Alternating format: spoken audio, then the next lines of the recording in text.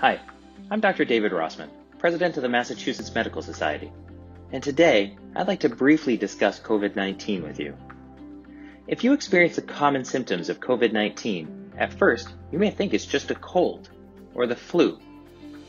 Fever, cough, shortness of breath, fatigue.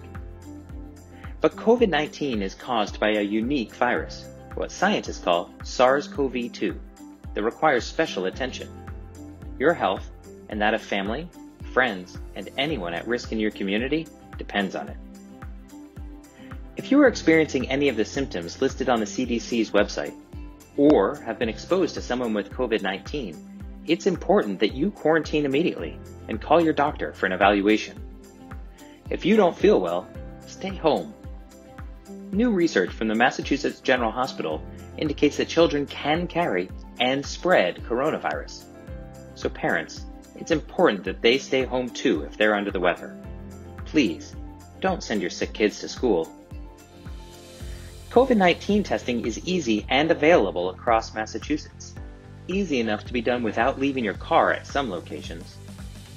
To find a nearby testing site, please visit mass.gov/COVID-19-testing.